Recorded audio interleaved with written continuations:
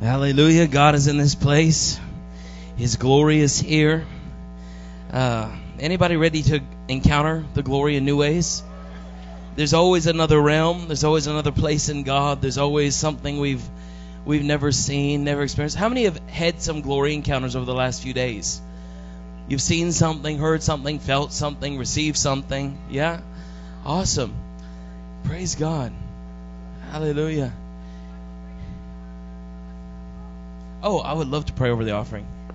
That'd be great. Father, why don't you just stretch out your hands? Father, in the name of Jesus, right now, I thank you that this offering is blessed. Lord, I thank you that even as we've sown seed, Lord, I thank you that you are faithful to take it, to receive it, to multiply it, and to bring forth divine supernatural harvest that we could not bring forth in our own ability. Lord, I ask that this offering would be multiplied in the natural for this ministry in supernatural ways. Lord, I ask that this offering would be multiplied in the natural in our own lives, even as we've given in supernatural ways.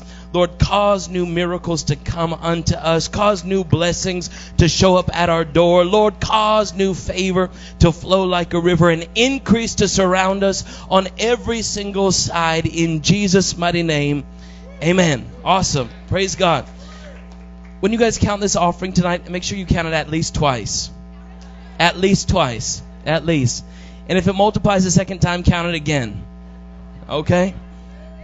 I like when things like that happen. Janet and Angela and I, we had hosted a conference in London, Ontario, maybe about 12 years ago. And Kay Byer was there at that conference speaking. And we had counted the offerings one night. I think it was a night, maybe it was a morning. But as the offerings were being counted, it was a small offering that had been received. And we just knew that God wanted to bless us in a bigger way. And we just had faith to count it again. And we did. And guess what happened? It increased. Like, that's crazy. And so because it increased, we counted it again. And when we counted it again, it changed again, and it increased. And then I forget how many times it was counted, but finally they got to a place of counting, and it kept on remaining the same. And so we took that offering and put it in the bank. Hallelujah. And we have seen supernatural increase come in so many different ways. It's just phenomenal what God will do for us and through us if we're open to the moving of His Spirit, the moving of His glory. Now, I shared last night in regards to the angelic realm, and I was sharing about that force of favor that God has in our life that includes the ministry service of angels. And as I was sharing the testimony last night, you probably heard me tell that testimony about Dr. Kay Byer and I being in Hollywood, up on the street on Hollywood Boulevard. And unbeknownst to us, there was an angel that came up to us, appeared just like a human, natural woman.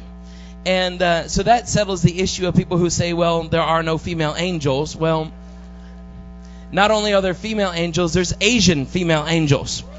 And we met one. But we didn't even discern it at first that that's what she was. She just looked like a regular person on the street. She just had a lot of information. And she came directly to us. And then the next thing we knew, she was gone and we didn't see her anymore. And I asked Dr. K last night, because I just told the the testimony spontaneously. I asked her if she had some pictures. And she didn't have the pictures on her, but she had pictures back in the place where they're staying. And so tonight she brought some pictures. So this is the picture of Jay Chow ministering on Hollywood Boulevard. You can see him there at the piano. Can you see that picture? Okay. And then this is several hours later when we're in the steakhouse, and we've got our jumper cables hooked up to his back in this picture right here. And there's some power transfer going on in this picture.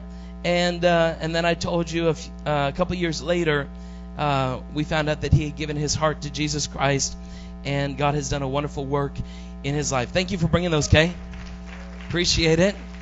I think the subject of the angelic realm, the heavenly realm, the glory realm is so fascinating. And it doesn't matter how much I hear testimonies of the glory. It doesn't matter how many times I encounter things in the glory, things in the heavenlies, angelic visitations. I want more of Jesus. I just want more of Him, because every touch of divine presence causes me to fall deeper and deeper in love with Him, realizing that there is no limit to His goodness. There is no limit to His blessing. There is no limit to the favor or the force of favor He wants to release in our lives. And there's no limit to the increase that He wants to bring into our lives. And so I get excited with every single testimony, every single encounter. And I do have several DVDs here I just want to mention real quickly. Called Angel Stories. It's a movie, a documentary in regards to the angelic realm, and it was produced several years ago. They produced this for one of those channels where they're educational, somewhat educational, until it gets like Hoarders and other shows like that. But I think it was the either the Discovery Channel, the History Channel, one of those channels had come in, and they had produced a whole series of spiritual subjects, television programs. And one of those was talking about the angelic realm, and I was invited to be a participant in that. And so I shared several testimonies about the angelic. I believe I shared several testimonies about when I was a child, and I was familiar and aware of the angelic. And then I shared testimonies also once God reopened that realm to me in my early 20s, and the things that I've seen in that regard. There's also other wonderful, there's some theologians, rabbis, and other people that are on here. Jill Austin, our friend who's now in heavenly glory, she's on here. Also John Paul Jackson, and I think it's wonderful because their testimonies were recorded and their stories are documented. And although they're not with us here now, they can still continue to minister over and over and over and over again. I had one of the most unusual experiences. Well, let me just back up by saying yesterday morning, I woke up in the morning at my home, and I had this thought. I just want to watch some old videos of Charles and Francis Hunter, who were our personal mentors in the miraculous. And so I didn't have easy access to, I have all their DVDs and all of their books, and I don't know about you, but one of my most favorite gifts to receive is a book. And because I love the seeds of wisdom that a book contains. And they're one of my most precious, prized possessions that I have in my home. And we have a whole library in our home just filled with glory books and glory resources. But among all the books, my favorite of all books, although I like them all, my favorite of all books are the ones that are signed, personally signed and autographed. And the last time I was with Francis Hunter, she was so frail in her body. I wanted her to sign the book that had been written about her life, and was called Messengers of Healing. I think that's what the book was called. And somebody had done a biography biography of their life. And I'd wanted her to sign it, but she was too frail to pick up that pen and actually use it. And she told me, she said, Joshua, she said, when I get out of this bed, she said, the devil's tried to give me another black eye, but she says, I'm going to give him a bigger black eye, because when I get out of this bed, she said, last year when he made me sick, I got out of the hospital and I wrote 7 books. She said, this time when I get out of the bed, I'm going to write 14. And you know what? She didn't end up getting out of that bed here on the earth, but she's dancing in heaven tonight. And when I was at her bedside, I wanted her to sign that book because she had signed so many others for me, and she couldn't do it. I said, you know what, Francis? I said, just put on some lipstick and just kiss it. And so she took that book and she put lipstick on her lips and she kissed that book. And I think that's my most favorite book that I have on my bookshelves, is that one that Francis kissed. But yesterday I had this desire just to go back and watch some of her teachings, just to thinking about her. And I realized tomorrow will be the anniversary of her graduation to heaven. And it's interesting because I was in the studio down in Phoenix preparing to record my Spirit Spa CD, Spirit Spa number 2, on July 14th, 2009. the day that Frances graduated, and I actually got a text about 30 seconds before I was ready to start. And the text came in on my phone and said that Frances had gone to heaven, and I was so wanting her to get out of that bed and for her to spend more time with us here on the earth. And although I was celebrating her graduation, I was not happy that she wasn't with me anymore, that she wasn't with us anymore, that we lost a great general. And for that reason, Spirit Spot 2, almost the entire CD is in minor keys. And it has a whole different kind of thing that I was originally planning to do. But it's still beautiful. It's still blessed and everything.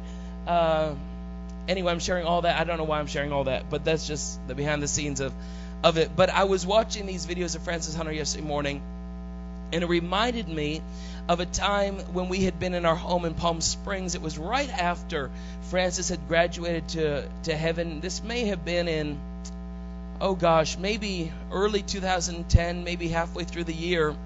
And I was watching these healing videos, and as I was watching these videos, Frances was just declaring God's word for healing, just proclaiming it, declaring it into the atmosphere.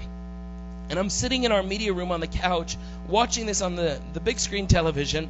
And as I'm watching this, the next thing I know, there are angels that begin to walk into the room where I'm sitting. And it wasn't like just one angel or two angels. It was literally like a parade of angels. Just one after the other, after the other, after the other. Now, people have asked me oftentimes, what do these angels look like when you see them?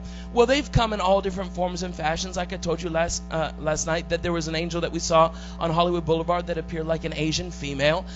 There's been angels that I've seen that have been wearing robes.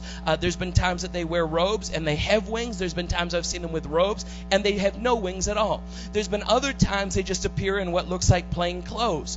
But oftentimes when I see the angelic realm with my open eyes in the natural, the way that they come, I can literally see like an outline of their form, and it's like I can see the outline of their head, their neck, their shoulders, and for some reason I don't understand, it generally stops about here, and I can't see much more than just below the shoulders.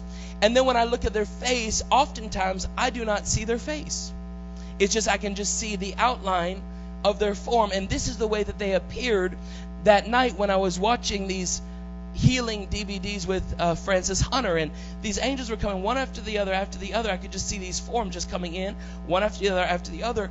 And I didn't understand what this was about. Now, interestingly enough, I think it was a few nights earlier, I'd been in my bedroom late at night, somewhere probably between 11 o'clock and 1 o'clock in the morning, and I was studying the Word of God, and I had the Word of God just playing over and over and over. And as the Word of God was playing, I was sitting in the corner of my bedroom, and these angels appeared, again, just like a parade, coming from the ensuite of our bedroom into the bedroom where we sleep.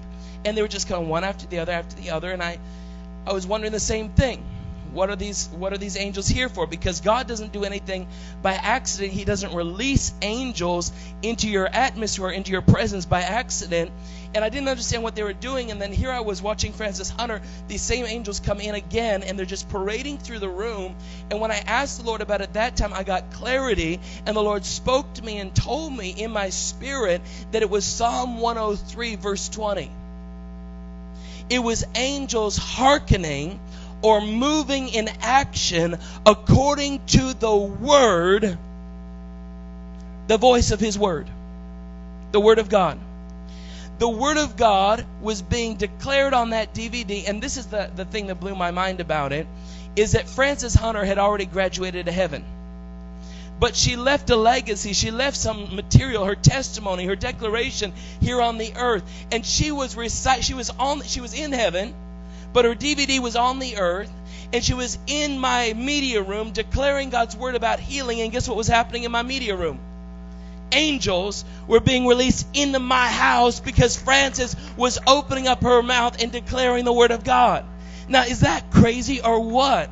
And suddenly I realized these were angels of healing that were coming and being released into our lives, into our home, into our family. In that moment, they were responding to the word of God. They don't just respond to the word, but the voice of His word. We must give voice to God's word. As we give voice to God's word, it releases the angelic. Now, there's a whole lot of exciting testimonies about angels. I don't know if anybody's interested in this realm, in the glory realm, the heavenly realm. I'm not talking about worshiping angels or getting all obsessed with angels, but understanding that God has assigned them to your lives. And if you don't perceive what God has given to you, you'll never cooperate or come into agreement with it. But once you understand that realm, you begin moving in a function with that realm that God has opened. Now, who's interested in receiving a copy of this? Okay, you come and get it. You stood up. I think you're serious about this. Okay, you're really going to like that DVD. It's beautiful. It's really, really beautiful. And that's the only one that has been released so far on DVD. I'm hoping that very soon they'll release the other ones. We did episodes about portals, supernatural portals. We did episodes about miracles, signs, and wonders. We did one about prophets and the prophetic voice today. And so I hope that they'll release all of those DVDs very soon. Also, come to our Legacy Generations of Glory Conference in October 8th to 10th. Put that down on your calendar. It's going to be good. Dr. K. Bauer will be there, Steve Swanson, Robert Slaridan, and I will be there, and Janet will be there, and the Holy Spirit will be there. So I'm going to give this to you, and I hope you will come. God bless you. Okay, I want you to open your Bible with me tonight. There's a few places I want to take you in the Word tonight. You know, the Word of God is powerful, and sometimes you have this idea that, you know, when you're reading the Word, it's just, like I said last night about prayer, you're just doing your duty, or, you know, it's just black and white pages. But the Bible is living, it's breathing. And when we get into the Word, we must expect for the Word to also get into us. Now, I just opened up my Bible to Mark 6. I'm on my way somewhere else in here. But the wonderful thing is I just found these. I'm going to show these to you. These little tiny leaves. Do you see this? Here's another one here. These leaves are very special. I was just with a dear couple out in Alberta last month. And I spent some time with them. They're a beautiful Christian couple. They've been saved for quite a while, and they just love the Lord dearly. But they said that they had had an angelic encounter where these angels had appeared to them in dreams. And then I think it was maybe a week later, a few days later, as they were sitting in their kitchen, something was happening outside the window on their property, and they realized that there was an angel standing on their property. And what are you going to do when an angel shows up and stands on your property like that? I would go out and see what the angel's doing, right? And so they went out to see what was happening, and they said that when they went out there, the angel was no longer there. Are you getting gold all over you? Hallelujah. Oh, the gold is coming. Hallelujah. The glory is coming. Praise God. Hallelujah. Let me see it. I want to see it. It is, it's come here. You got to show some people here. Stand up. Look at this. It's coming all over your hands. It's wonderful. You ought to check your hands right now where you're at, because when the gold begins to come, it comes in the atmosphere. It just comes in the atmosphere. The glory is. I'm getting gold on my hands, even right now. Look at that. Now that I'm looking. Do you see that? Anybody else getting some gold on your hands?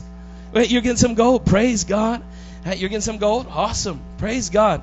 Now, if you're getting gold, just praise the Lord. Thank Him for it. Just thank Jesus. Come on, everything that has breath, just praise the Lord. Give Him glory.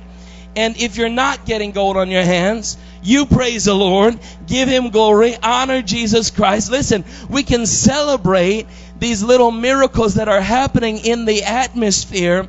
For as they come unto us, it's simply the beginnings of something greater that God wants to do for us. Hallelujah. Oh yes, sometimes the signs come and it's just a little tiny speck of gold, or it's just a little manifestation of oil, or it's just a little flash of lightning, or it's just a little bit of healing and increase of health or wholeness in our bodies. But if we can recognize the beginnings of what God is doing, and if we can learn to celebrate the beginnings, He who has begun a good work inside of us will be faithful to complete it and cause it to grow. Somebody say, He's growing the glory in me. He's growing the glory on me. He's growing His glory around me. Now listen to me. There was an angel that appeared for this couple out on their property. They went out to see that place where the angel was standing. The angel was no longer there. But guess what was in the land? A plant that had never been there before. And it started as just a little tiny little sprout of something. They didn't know what it was. And they said it just began to grow rapidly, just like a vine. It began to grow out, and it began to grow around and around and around. And they ended up taking these leaves that I showed you. They ended up taking them to different horticultural specialists, and nobody could figure out what kind of a plant this was. Finally, they took it to somebody who recognized it as a plant that was known in ancient times to bring healing. Is that crazy or what? And they said that this plant is extremely rare and hardly is found anywhere, and yet God deposited there on their property in that moment when that angel came with an angelic visitation. Now, the amazing thing about that is God will give us moments in glory and cause us to discern, recognize the moments, the atmospheres, the places, the signs, the wonders. Why? Because God wants to do something through it. Now, people have asked me, they said, Brother Joshua, about this gold, what does it mean? This just seems crazy to me. Why would God make someone sparkle? Why would God just put a little sparkly on your hand or on your face? Or what's the point of putting sparkles on your clothing or on your Bible? It's not about a sparkle. It's about the manifestation of God's glory.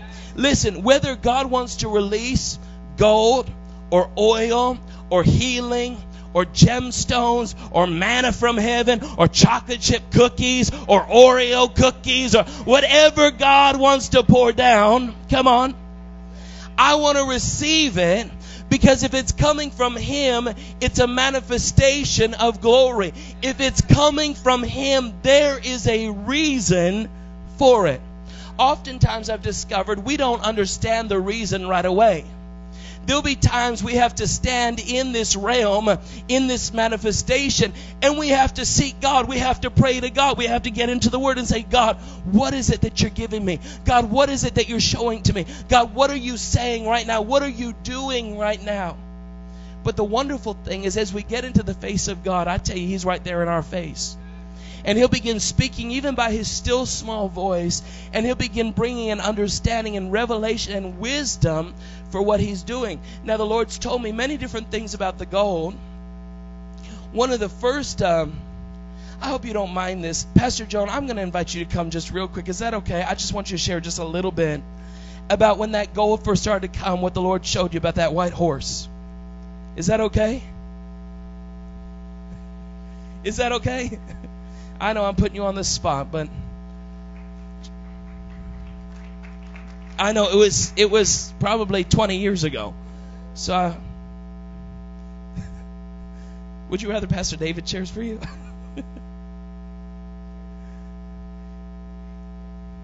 Is that okay? Yeah, the dream that God gave you about the white horse. Oh, there was a white horse, and he was quite large. Very big, heavy, and when he was galloping around inside the sanctuary of Faith Tabernacle in London, gold was coming down, gold dust was falling down, quite heavily. Not only that, but it was coming up this way. And it was meeting in the middle. And the Lord was on the horse. And he had a two-edged sword in his hand, and he was holding it up quite high. Also, he had a crown on his head that was all interlocked. Many crowns, just like you read about in Revelation. It was quite breathtaking. I could hardly even talk about it because it was so awesome. That was really neat. It's totally awesome. The amazing thing about that is that God gave this dream to Pastor Joan before the manifestation had been seen in the natural. She got this in a dream, and she saw God doing it, and it was years later that in the physical, it began to manifest in the natural. Is that amazing or what? Now, the Bible says, thank you. You are such a blessing. I love you. I love you dearly. Can I tell you something else real quick? The Lord brought to my mind was when we were in Leamington in an evening service, and Joshua was sitting in a pew, and I was sitting across from him. And all of a sudden I looked over at him, and there was water running down his face. And I thought, maybe I should just go to the washroom and get a paper towel and so he can wipe the water off his face. And it kept pouring down off his face. It was water. His mom and dad weren't even there that evening. Some young people had just gone, and I had gone along. And Pastor Bill Wilson invited us up to the front. So we all went up to the front, and he prayed for us, and I ended up on the floor, and he ended up on the floor beside me, and we were underwater, and we were breathing normally. Yeah. And it was deep water. It wasn't just shallow. The water was quite deep, and we were breathing and we weren't disturbed by it at all. And I'm thinking, oh my goodness, this isn't real in the natural. But it was all spiritual, and it was all in preparation for Joshua to step into the role that the Lord had for him. Awesome. Love it. Thank you. The Bible says clearly that God needs a prophet, a prophetic voice, to speak into the atmosphere his intentions. Because unless we speak it forth, God can do nothing unless he first reveals it through his servants, the prophets. And that's why it's so important that when God begins moving, God begins doing things. Sometimes we get it in the natural, sometimes we get it in the spirit. But there's really no difference, because if it's God, it's God. And we need to give voice to what God is doing in order for the greater manifestation to come to the corporate body. God is not just wanting that one or two would be blessed among us, but God is desiring that every single one of us would move in this glory realm together. That corporately we'd come into the greater realms, that we go into the deeper depths, that we would begin to enter into those waters that are so deep, we begin breathing underwater. Hallelujah. That we go so deep into the glory that we begin breathing that glory, that glory becomes our life, that glory becomes our sufficiency, that glory becomes everything that we need. Now, the Lord revealed these things to Sister Joan about the gold dust before it was physically manifesting, but he showed her the Lord on the white horse, and the horse, as it was pawing the streets of gold, that gold dust coming down. It was a sign that when the gold begins to come, listen, there's someone that's on the white horse getting ready to ride. Jesus is coming soon, whether you believe it or not, he is. In Jewish culture, the bridegroom will prepare and send gifts of gold, all different gifts, but they're of gold. Precious, expensive, beautiful. And he'll send them to the bride before he gets married to let her know he's on his way. He's coming. It's really going to happen. The wedding's right around the corner. You can know that I'm making preparations and I'm getting ready and I'm fixing something for you when you get those gifts of gold. Now, when the Lord began speaking to me about the gold, there's many different things he said, but one of the significant things he showed me is that when the gold begins, and it's coming more on my hands, even right now as I'm speaking. I don't know if you can see that. I had a little bit on the palm, but now it's coming into the right into the middle and down in my fingers. Thank you, Lord. Some of you need to check your hands again. And the reason why I encourage you to do that is because it will encourage you when you see the miracle. Oftentimes we miss the miracle because our eyes are not open to see it. But the Lord showed me, you're getting one flake. I love that. If you get one flake, you can celebrate that one little tiny manifestation, glimpse of glory. Thank you, Lord. And if you're seeing nothing right now, you can celebrate also, because your one flake is right around the corner. Okay? I've discovered that the signs and wonders are never a sign of who's holier than the other person or who's better than the other. It's none of that. And anybody who has that in their mind, you need to clear your mind from that. It has nothing to do with, oh, God loves that person more than he loves the other person. Listen, together we are the body of Christ. Together. Separated, we're just like that arm hanging on that board right there. Come on. And you might have the sword in your hand, but if all you are is that arm right there on the board, come on, that arm can't go nowhere. It can't move anywhere. It can't do anything because it needs an elbow.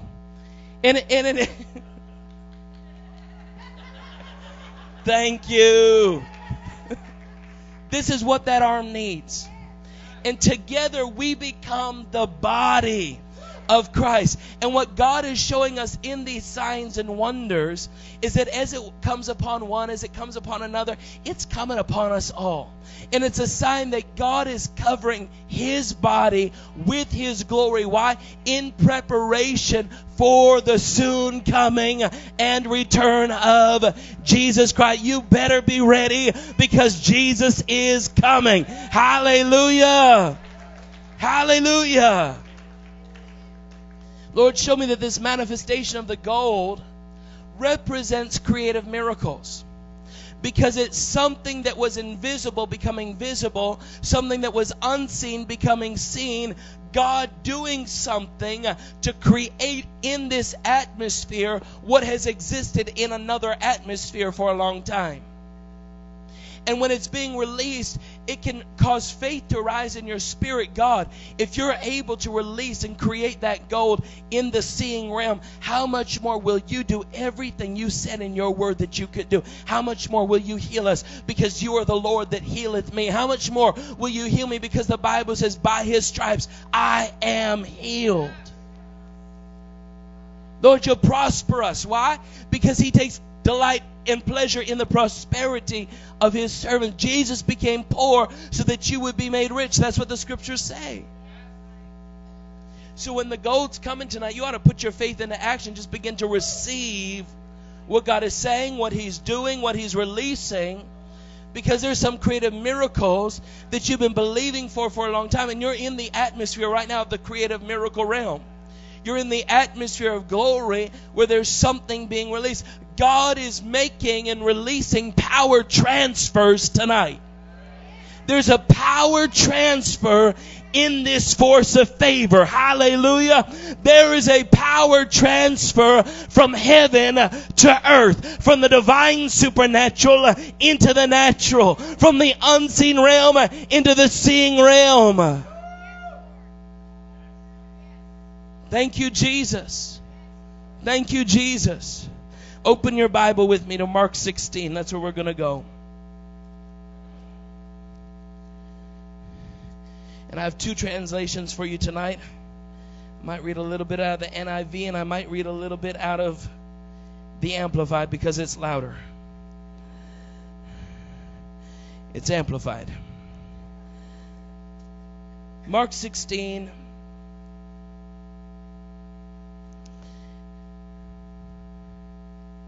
Let's go to verse 15. This is Jesus speaking.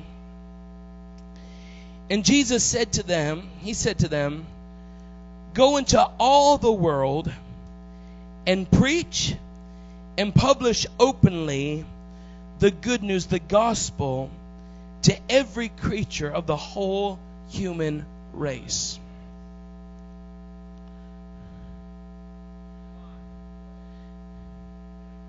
Somebody said to me, they said, well, what do you think about this LGBT?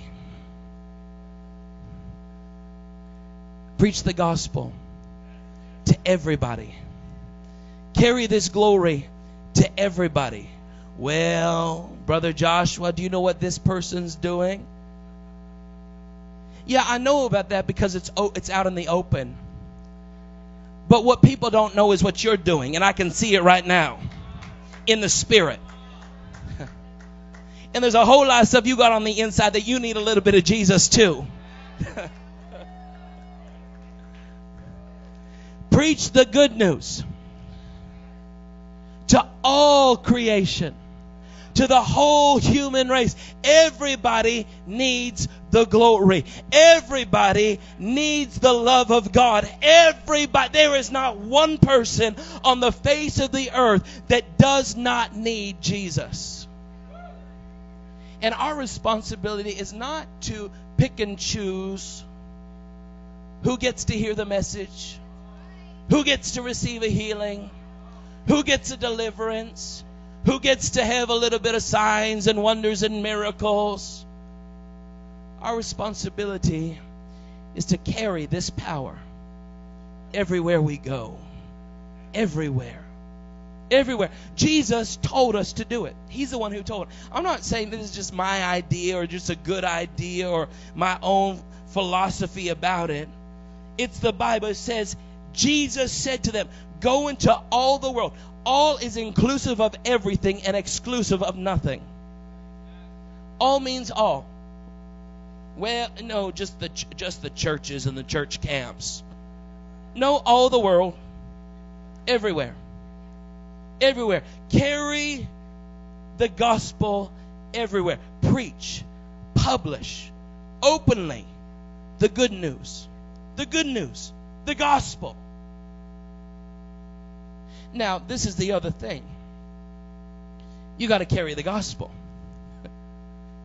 When you go, don't carry your own ideas or your own thoughts about the situation or your version of what you think God wants.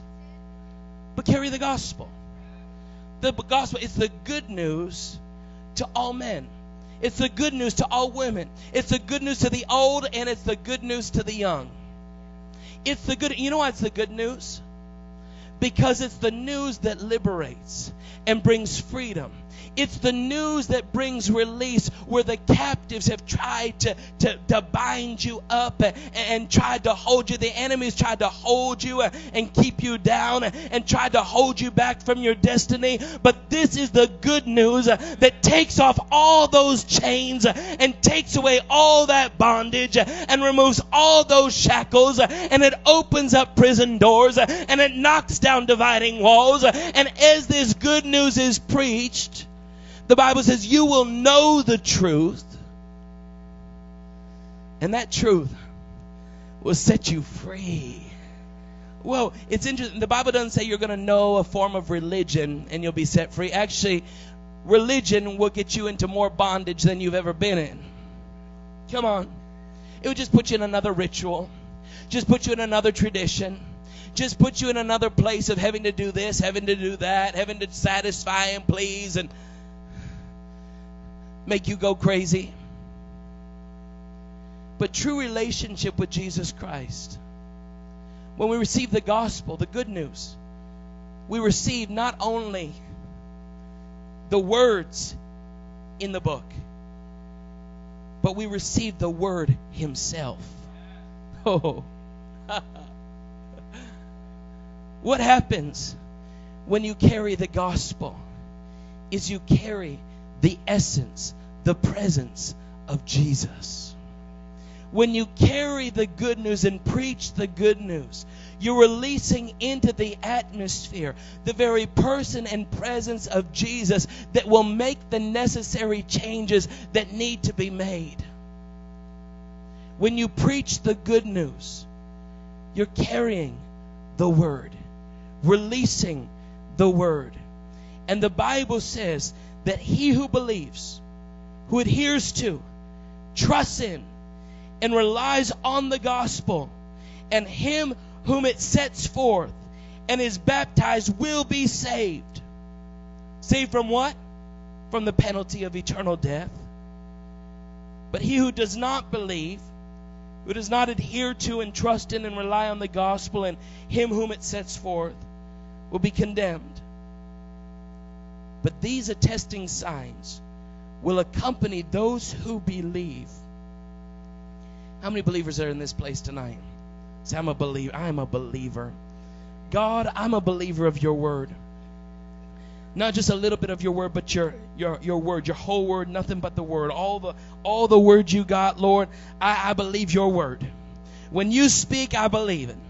Lord, what you've given to me through your written word, I receive it. Lord, I believe your word.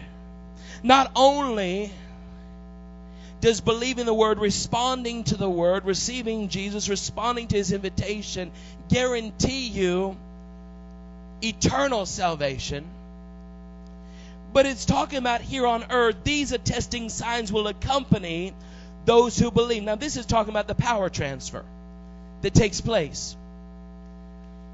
Believing the word causes the power of heaven to come down from the supernatural into the natural realm.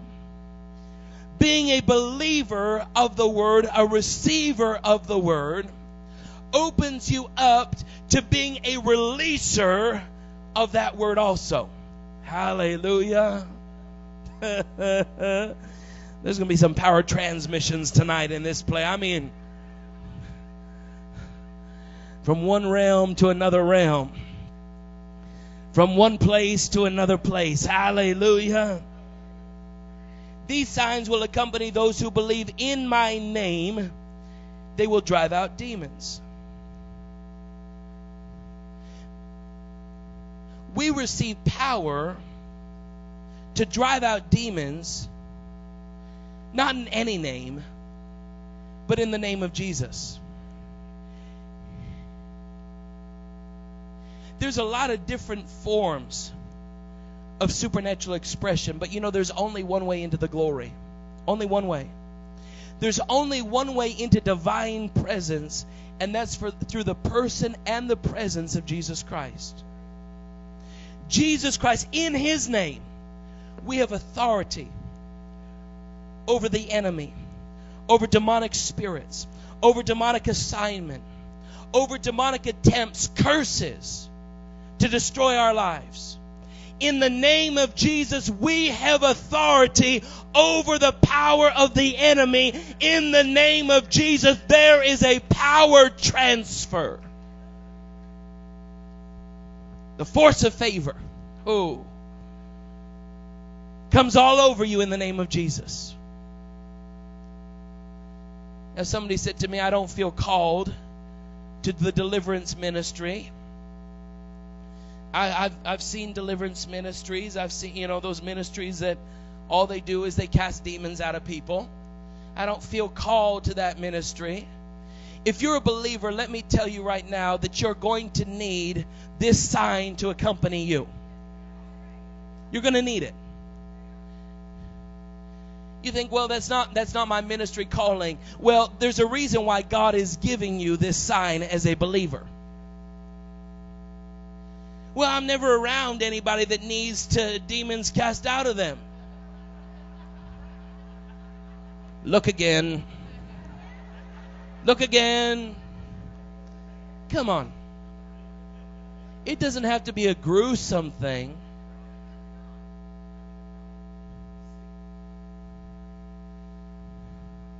Every time I meet a wonderful believer and they tell me that they're battling with cancer, I recognize there's a devil that needs to be cast out. And I'm not saying that to make anybody feel bad. You know, there's been a wrong teaching that's gone around. Well, if you've got some kind of demonic spirit, then you did something bad, or you sinned, or you... And I think Jesus addressed that whole thing in John chapter 5, I think it was. It wasn't about the sin. It wasn't about anything. Listen, the enemy comes to steal, to kill, and to destroy. Whether you're the most holiest person on earth or whether you're the worst person that's ever lived, the enemy's after you. It's just the way it is. Cancer's a devil if I ever saw it. Leukemia is a devil if I ever saw it. Diabetes is a devil if I ever saw it. Arthritis is a devil. Come on. Anything that the doctors would say is incurable is demonic. It has a demonic spirit behind it. Does that mean you're possessed by demons? No, I'm not talking about that. I'm saying there's just an enemy assignment over your life to try to take you out. Try to steal, to kill, and to destroy. But the good news, someone say good news, is this, that for the believer, in the name that's above every other name, the name above cancer, the name above arthritis, the name above leukemia, the name above fibromyalgia, the name above every other name, you can cast out that devil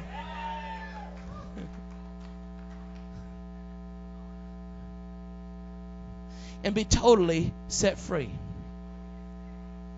Poverty is a devil. Who? No, Brother Joshua, poverty's not a devil. The money is evil. That's what's evil, money. No, the Bible says the love of money. It's talking about the greed, the lust for, the craving, desire for money is an evil thing. It is. But you know why the love of money is an evil thing? Because the love of money comes from a spirit of poverty. You didn't hear what I said. The love of money doesn't come from a spirit of divine prosperity. The love of money, the lust, the craving, desire for finances comes from a spirit of poverty that has tried to deceive you and make you believe that money is what's going to make you happy. Money is what's going to make you blessed. Money is what's going to prosper. Listen, that's a lie from the pit of hell. Money is a tool that God will use among many other tools. And if we don't love the tools, but we love the one who is over it all, the creator over everything, if we get our heart right about these things, guess what? God will give us authority in these areas. He will. He'll give us authority.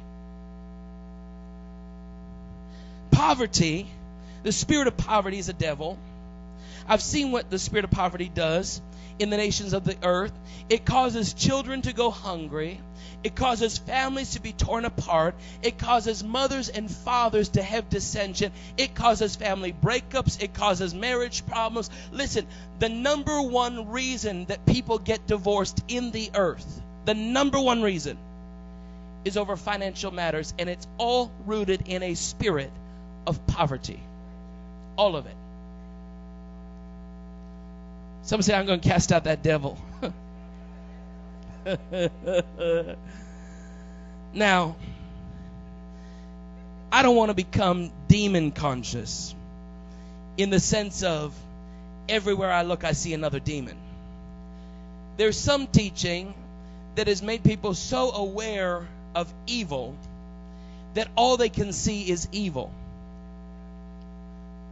You'll get whatever you're looking for. So if you look for everything that's bad in the earth, you're surely going to see it. And it's going to give you a really bad day, a bad week, a bad year. You're going to have a bad life if all you're looking for is what's bad. Praise God, we have authority over these devils. In other words, we can look for the glory. And when the devil tries to peek up his nasty head in the middle of God's glory, you can take authority of that little monster, strangle his neck, and cast him out. That's what the Bible says. Hallelujah. Okay, now that's the first sign. That's the first power transfer that God gives us in these signs. The next one, it says, is they will speak in new languages. Now, this new languages that it's talking about, I've gone in and I've studied these tongues that come from God. And I've discovered that these supernatural tongues encompass a range of languages. It encompasses languages that are ancient. Languages that were spoken in the past are no longer spoken today. It also encompasses foreign languages that are spoken in other places, other nations, among other people, other dialects, and yet you don't know, but God has a way of giving that language to you. It also includes languages that have yet to be spoken, languages that have yet to be developed. You say languages are still being created? Yes, they are. They are. Has anybody texted recently? In the last 10 years? There's a whole new language. Do you understand that? There's a whole new language that's being developed. Do you know what LOL means? Yeah, it's part of a new language. ROFL, do you know what that means?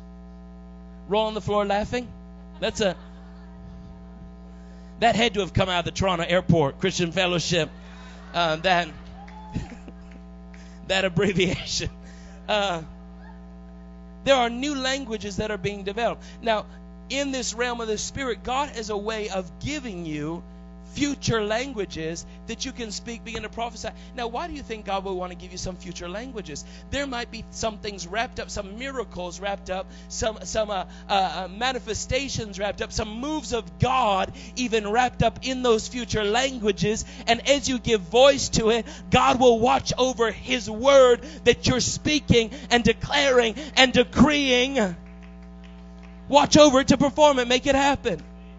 In the realm of the Spirit, there's also heavenly languages. These are languages that are not spoken anywhere on the earth, are not intended to be spoken in any nation of the earth, except for citizens of heaven, to bring down that heavenly language that is spoken in the spiritual realm, in the heavenly dimension, and it comes down from that realm into our realm, and we become the channels, we become the conduit, we become that which gives voice to the sound of God. Now there's another power transfer in that. There's another power transfer. Now we've done studies, or we haven't done the studies, but we've researched and discovered that studies have been done in regards to speaking in tongues. There's healing that comes in that sound. There's mental stability that comes in that sound. There's comprehension and wisdom that comes in that sound. This is a sound that God wants you to release in your home. He wants you to release it over your family. He wants you to release it in your churches. He wants you to release it in your car, in your automobile. As you're driving down the road, you can begin to pray in tongues. There's times Lincoln and I, we get in the car and I tell him, Lincoln, start speaking in tongues. He looks at me sometimes, Dad, really? Yes, do it. Do it. Just speak in tongues. Right here? Yeah, right here. As I'm driving, you speak in tongues. We've got to become more familiar with this realm. And we ought to not just wait for church to do it. We ought to not wait just for a prayer meeting to do it. Don't just wait till some sickness comes up to speak in tongues. Speak in tongues in the morning, in the afternoon, at night. Begin to pray and stir yourself up in your spiritual language. I've discovered there's something that happens in that dimension as we pray in the Spirit. We get so stirred up in the Spirit, God begins moving heaven into our spirit, and suddenly there's a comprehension to know things we never known before, because there's something coming in us that we never held before.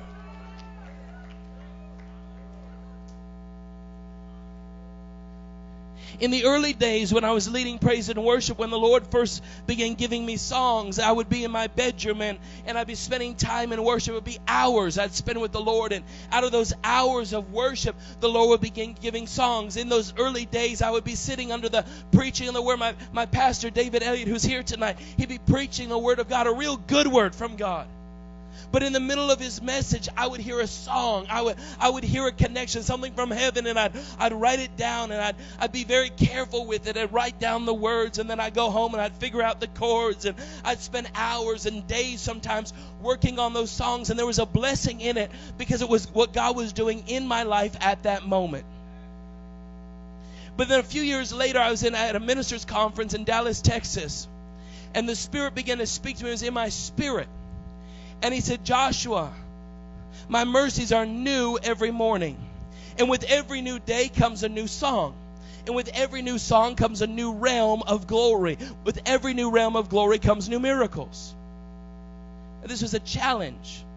It was an invitation from the Spirit. And the invitation was this: with every new day comes a new song. See, I'd understood about new songs, and God was giving me new songs, and sometimes I would get them one day, and the next day I'd put the chords to them, and then the third day I'd work them out a little bit more, and then the fourth day I'd fool around with it, and maybe 2 weeks later we'd end up singing it in church. But now God gave me a challenge, told me every new day there's a new song. And what that meant is when I got to the keyboard, God was giving me an invitation to step into something I hadn't stepped into before. In other words, when I get up on that keyboard, God's going to give me a song I've never sung anywhere else before. I've never released it anywhere else. It's never even been in my head before. But God's going to give me a new song for right now, because with every new day, there's a new song.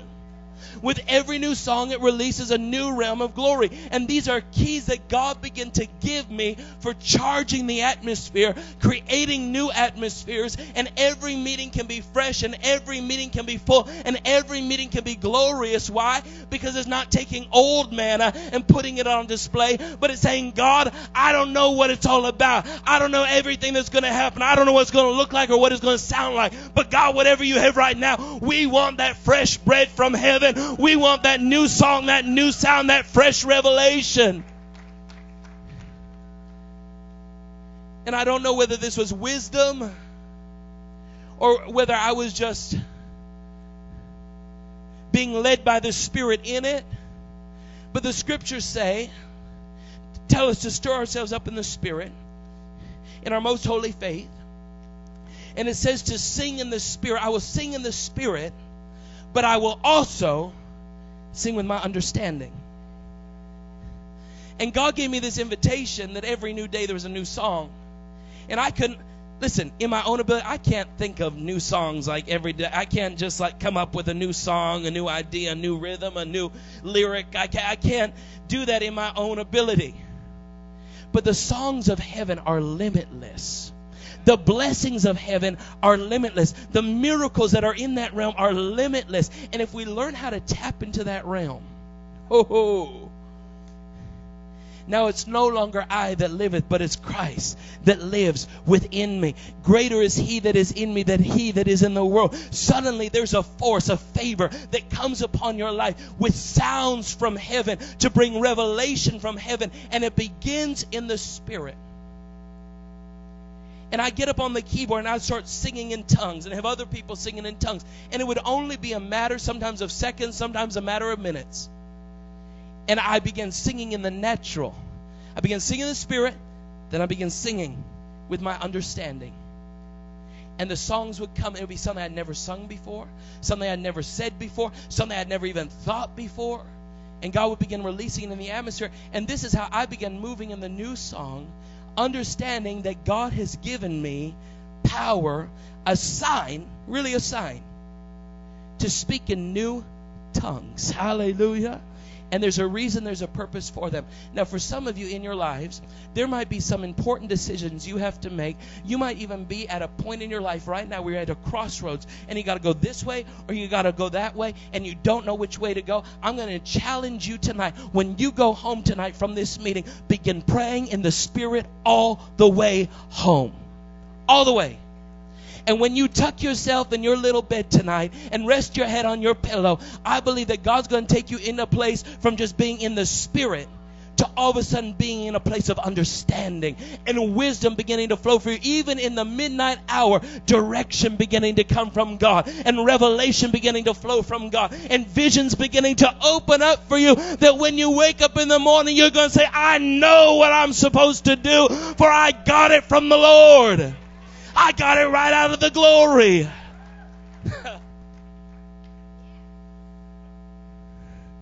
Do you think that God wants these signs to flow from your life simply for His benefit only? Or do you believe that there might be a little something in God that would say, I love to give good gifts to my children?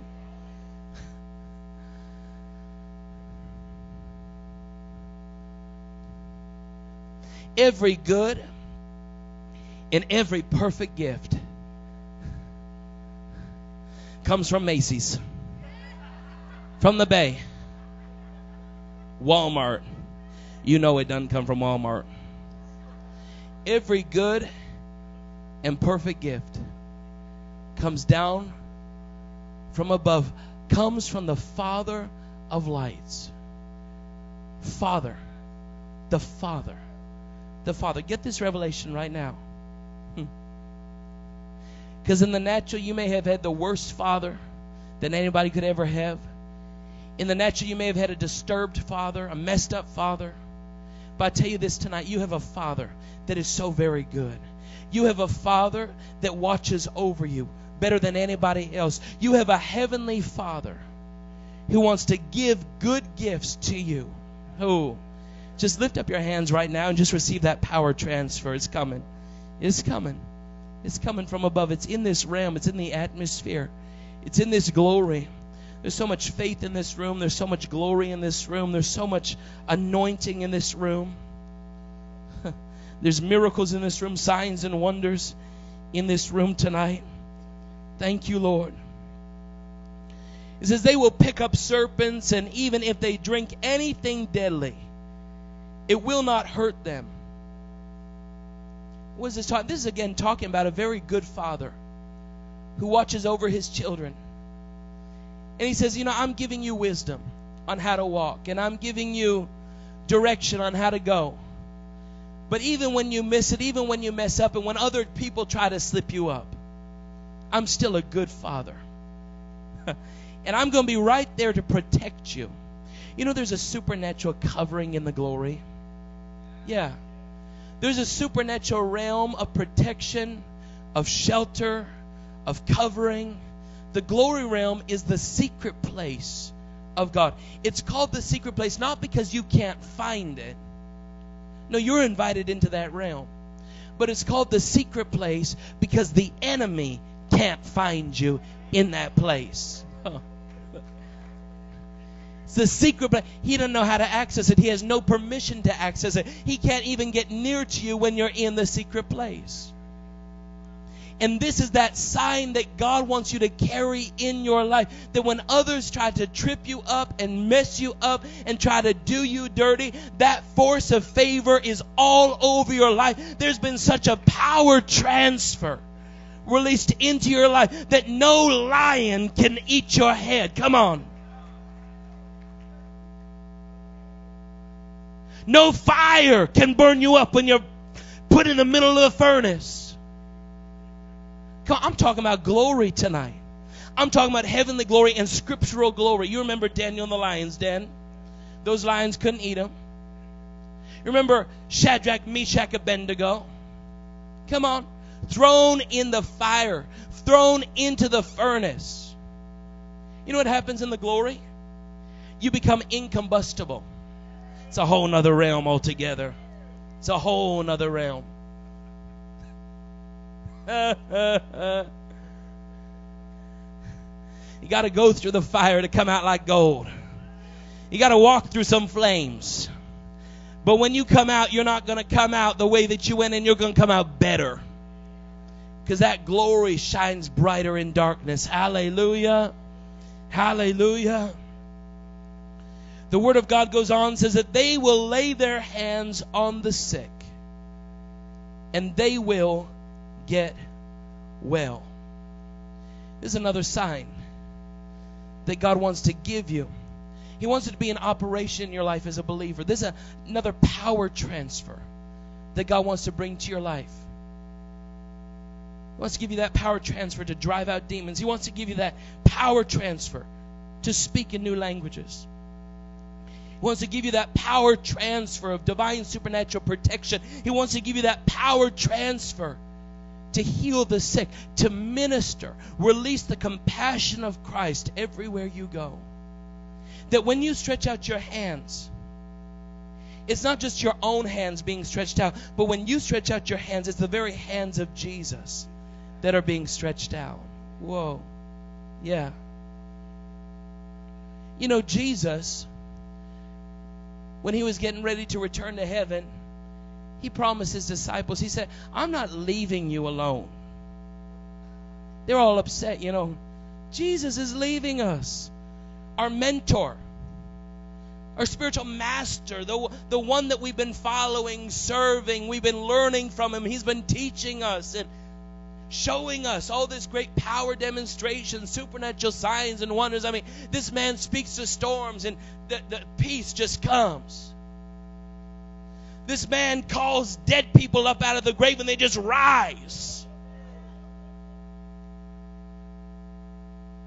This man comes to the blind and he puts mud on their eyes, and when they go wash their eyes, they can see. This man looks at the worst man in all of society, the one that everybody has cast away. This man is crazy. He's over on that island all acting crazy. He's not even wearing clothes. His hair is all messy, and he's like a savage animal. And Jesus goes over and casts those devils out of him. Fills a whole field of pigs. They saw how many demons were in that man when they got into those pigs, and those pigs began to run into the water. And in an instant, that man went back into his right mind.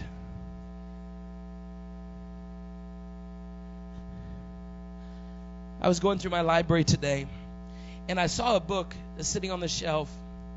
It was called Handbook of Healing for Physicians. And it was written by a dear friend of mine. His name is Dr. Philip Goldfeder, and he's a neurosurgeon.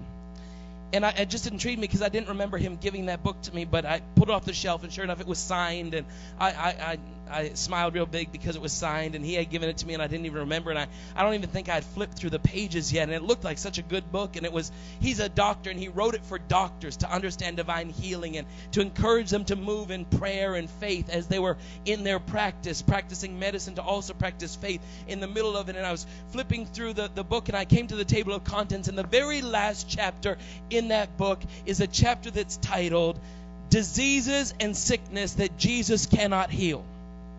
I thought, oh, this is interesting. I wonder what's in that chapter. So I turned, in the whole book, I turned to the very last chapter, and that whole chapter was a total of 1 page, 1 line, and it said, no, not one. No, not one. Every doctor needs to get a hold of that book right there. The whole chapter, I love that. That's just Dr. Goldfeder's like that. No, not one. There's not one disease. Jesus was preparing to leave the earth. His disciples were troubled because he was leaving. But he said to them, come on. It's better. It's a good thing that I go. How could this be a good thing? Jesus, you're everything to us. How could this be a good thing? Jesus said, it's a good thing that I go. Because see, I've been around you, and you've been following me, and you've been catching up to me, and you've been watching me from a distance, even sometimes close by. But I'm going, and when I go, I'm going to send another one. I'm going to send the promise of the Holy Spirit, who's not just going to be in front of you teaching you some things, not just going to be around you in your presence, showing you and modeling some things. But I'm sending one that will teach you, that will comfort you, that will lead you, that will guide you into all truth. And this Holy Spirit is not going to reside outside of you, But this Holy Spirit is going to come right on the middle of who you are and empower you to be everything that I've ever created you to be. Whoa. It's so much better that Jesus went to heaven. You know why? Because when he sent the Holy Spirit, what he was doing, he was sending the presence of himself. He was sending the presence of God upon his people. That instead of just one Jesus walking around the earth and healing the sick, that every single believer would be able to receive this power transfer, this force of divine favor that would enable you to stretch out your hand to every sick person you meet, every place you go, every atmosphere you encounter, that you can carry the presence of Christ, the presence of the Holy Spirit, the Spirit of glory, and minister to not just one or two, but the masses can be touched by the glory. Isn't that awesome? Isn't that absolutely amazing? Isn't that wonderful? Just lift up your hands right now in this place and just feel his favor. Just feel the favor of God upon you. Just feel his presence right now. Just feel his glory that's flowing just like a river in this place. Just sense that atmosphere that's so filled with wisdom and revelation and blessing and increase and miracles and signs and wonders and the unlimited, unstoppable goodness of God.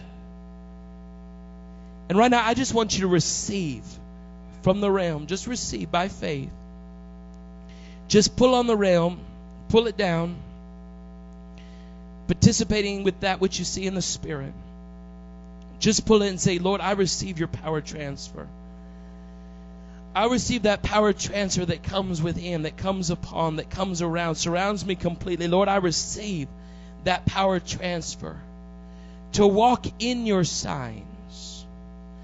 I believe that tonight, what the Lord asked me to do was to challenge you in regards to these signs that the scriptures say will follow in the life of a believer.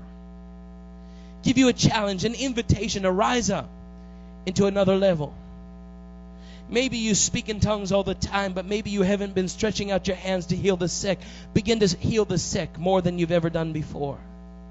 Maybe you minister in the healing ministry and you operate in that and you speak in tongues and you pray in tongues and you sing in tongues, you worship in tongues, but you haven't been casting some spirits out that have been causing chaos and confusion. Begin doing it. Take your rightful authority in God as a believer and begin moving in that which God has appointed, assigned, and called you to do. Maybe some of you need to enter into some new realms of supernatural protection. Yeah. Your life feels so chaotic because you're always up and down, up and down, up and down. Good days, bad days. The enemy in here stealing from you, and the next day you're fine. Then the next day he's stealing from you, and the next day you're fine. The next day you're sick. The next day you're fine. The next day you begin aggressively pursuing in the Spirit every sign that Mark 16 says will follow in the life of a believer. This whole camp meeting, this weekend and the days to come, is all about the force of God's favor. If we can understand this favor, we'll truly understand this, that there's not one moment, not 1 second of any day, any week, any year that God does not have enough, that God is not able to supply, that God is not able to pull over, push down, break through, and bust open for you. There is so much favor, and He's wanting you to become a conduit to release it. Yeah. I want you to stand up right now. Just stand up right now. Thank you, Jesus.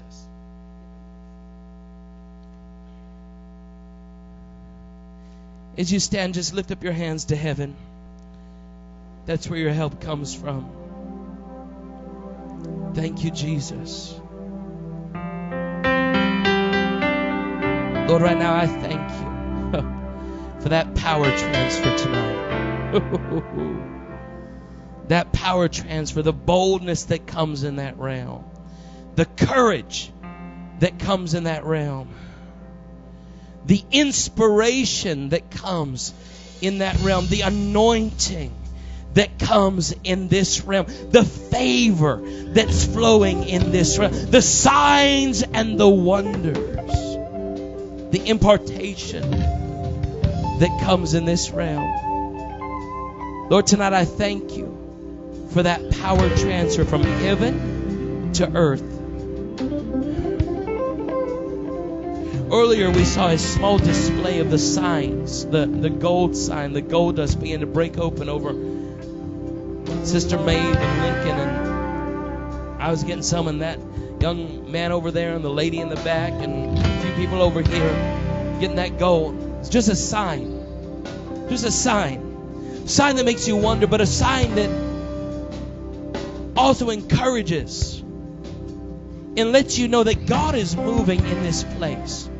And there's nothing that He cannot do. All things are possible for them that believe. There is nothing too difficult for God. Lift up your hands. Lift up your hearts. Lift up your spirits to receive, and let that power transfer come on you and flow through you and energize you and empower you for that which God has for you. Lord, let that glory come. Let that glory come. Whoa. Lord, let that glory come. That glory, glory, glory, glory, glory, glory, glory. Whoa. Whoa.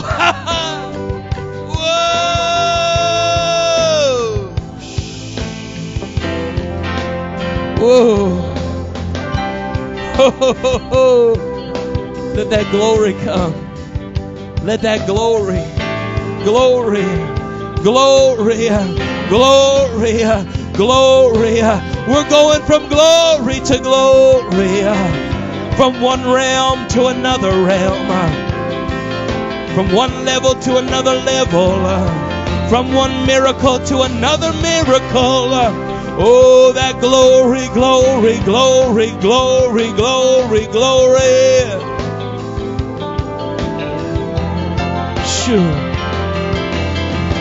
That force of favor that comes in the glory of God just filling your life right now, washing over you, flooding you right now, right now, right now, right now, right now. That power transfer right now in Jesus' mighty name, right now.